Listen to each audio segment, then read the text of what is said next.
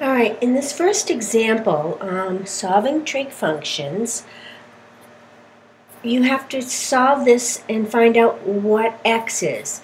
And since there's nothing in here that's going to help solve it, if I move the sign over, I see that I'm going nowhere. So I think about what happens if I square both sides. So I'm going to try that. Now, the danger of squaring both sides is when you get your final answers, it's really important to check them in the original because sometimes you get answers that are false answers and don't really work in the original. All right, so when I square this, right, I get cosine squared x plus 2 cosine x plus 1 equals sine squared x. That was kind of easy. Now, what happens is, it sure would be nice if I could have it all in cosine or all in sine. And then I remember, well, there's a trig identity for sine squared. You know that, right? 1 minus cosine squared. So let's put that in and see what it looks like. And what did we say that was? 1 minus cosine squared. You have these trig identities, hopefully. Now I'm going to move everything on one side, and when I do, I'm going to subtract the 1 and add the cosine squared. So what that gives me is 2 cosine squared x plus 2 cosine x equals 0. The 1's are going to cancel out. So now if I want to continue solving this, I notice that I could factor out a 2. And a cosine x. So let's do that. 2 cosine x. This is starting to look promising here. So then I have cosine x plus 1. You with me so far? Now I can solve each part. I can set each part equal to 0. So 2 cosine x equals 0, and cosine x plus 1 equals 0. This one's easy. Divide by 2, you get cosine x equals 0. And where does cosine equal 0? And you can go to your circle chart or some other methods that you might use, but you're going to come up with pi over 2 and 3 pi over 2. For those two answers, all right, let's do this one. Cosine x equals -1. So where does the cosine x equal -1? Any idea?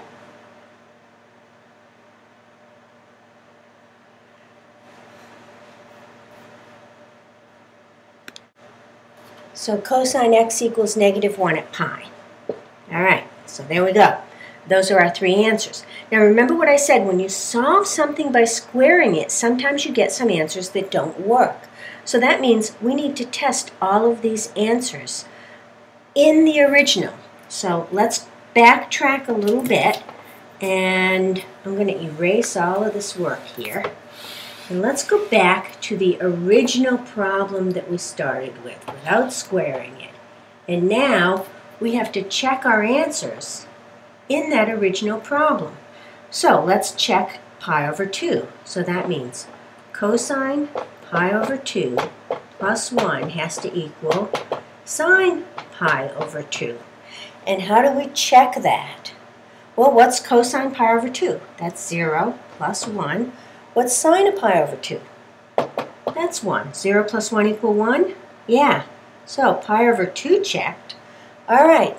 What else do I have to check? 3 pi over 2. All right, so let's check that. Cosine 3 pi over 2 plus 1 has to equal the sine of 3 pi over 2. So now what happens? What's the cosine of 3 pi over 2? Hopefully you know that's 0 plus 1. What's the sine of 3 pi over 2? That's -1. Uh-oh, 1 equal -1? Not true. I have to rule out that answer. All right, I got one more to check, right? Let's see if pi checks. So let's check that one out. We said pi, so that means cosine pi, we're putting pi into the original. All right, what is the cosine of pi? -1 plus 1. What's the sine of pi? 0. 0 equals 0. Yeah, that one checked. So, 2 of the answers are valid, 1 is not. So remember, when you're solving some of these trig equations, you have to check your answers in the original, because when you're squaring things, you change the value of the original equation, and so some of the answers you get are not quite true. So, there we go. Okay, here we go with another problem. This one's a little bit tricky, but we're going to solve it anyway. We'll move 1, add 1 to both sides, so then I get 2 cosine 3t equals 1. Divide both sides by 2. Cosine 3t equals 1/2. Well, I'm pretty much done in terms of the solving, so where is the cosine equal to 1/2? And remember, I'm looking just on the interval from 0 to 2 pi. Not including 2 pi, because 2 pi and 0 will give us the same answer. So this interval, we want all the answers for this that would fit in that interval. Here's the tricky part, though. If the cosine of 3t equals 1/2, what angle here has a cosine of 1/2? And if you look that up, you should get the answer pi over 3 and 5 pi over 3. Here's the catch, though. 3t is equal to 5 pi over 3. So 3t equals pi over 3. I need to solve for t. So multiply both sides by 1/3 and you get t equals pi over 9.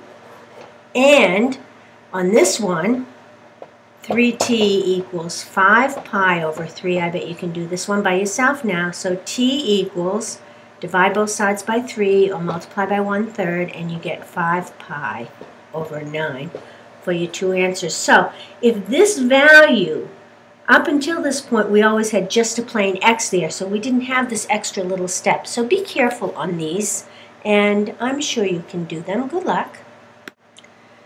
Okay, here's another one, very similar.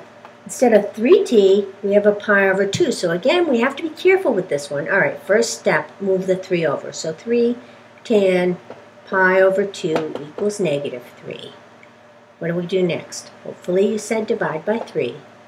So tan pi over 2 equals -1. So now what we need to do is using the interval, and the interval for tan is going to be from 0 to pi.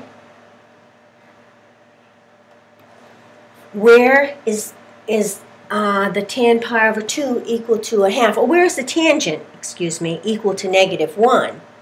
And the only place on that interval that the tangent is equal to -1 is 3 pi over 4. So 3 pi over 4 is the answer. But that's the answer for pi over 2. That's the angle. Pi over 2, when pi over 2 is 3 pi over 4, I get -1. So I still need to solve that for, you know what, this was supposed to be an x, not a pi. I think I copied it wrong when I did the original. Let's just fix that. There we go. So now I have x over 2 equals 3 pi over 2. Solve it for x. X equals, multiply both sides by 2, and you get 3 pi over 2. And that is the only answer. Hey, it's important to copy the problem right. What gave me the clue? I had pi's on both sides when I usually am solving for x or t or something. So make sure you copy the problem right or you have huge problems. All right, good luck with this stuff. All right, here's another one similar to the 2 cosine 3t minus 1.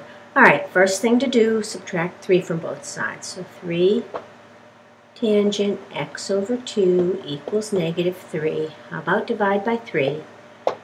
So tan x over 2 equals -3 over 3, -1, right? So then you have to look on the interval, and we're doing the interval from 0 to 2 pi. And we're not including 2 pi because that's all the way around again, or the same answer as 4, 0. So that's why the notation has a curved line on this end. But you knew that, right? So where does the tangent of some value equal -1? And if you look on that interval, right, the only value is 3 pi over 4. So 3 pi over 4, the tangent of 3 pi over 4 equals -1. So what does x equal? Remember, we have to do the same thing we did on the last one with the 3t. So we're going to do x over 2 equals 3 pi over 4.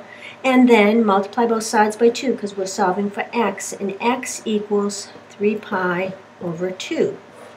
So these are a little bit tricky in that they have an extra step for your final answer. You know, you can also check these with your graphing calculator.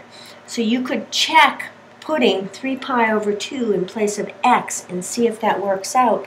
And indeed it should. All right, so what are we going to do next? I have one more that I want to do. Let me clear my screen here. So again, we're solving this quadratic equation, so let's move the 4 over. So I get secant squared x minus 2 tan x minus 4 equals 0. And it looks like it's going to be a type of factoring problem, but I need all the same units. So I need either, or all the same trig functions. I need it all in secant or all in tangent. And then I look at my trusty little rule page and I see that secant squared is 1 plus tan squared. So I'm going to just do a replacement here. 1 plus tan squared x minus 2 tan x minus 4 equals 0. Now, simple, add some like terms. Tan squared x minus 2 tan x minus 3 equals 0. And hopefully you know this factors, right? This is kind of a no-brainer. Do you know what it factors to?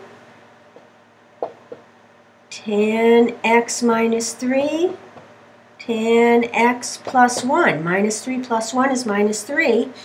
And minus 3 tan x plus 1, 2, it checks, equals 0. So now I set each part equal to 0.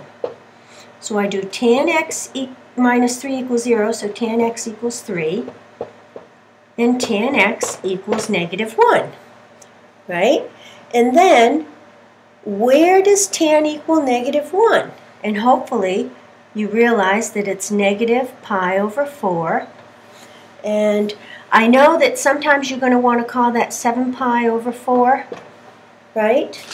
But you've got to call it negative pi over 4 because, do you know why? Inverse tangents are only valid in the first and fourth quadrant, so I can't go around that way to get to the answer. So, there we go. And what about this one? If you start looking on your chart, it's not there, right? So what do? How about this? X equals arc tan 3. When they're not in the chart, you use inverse tangent.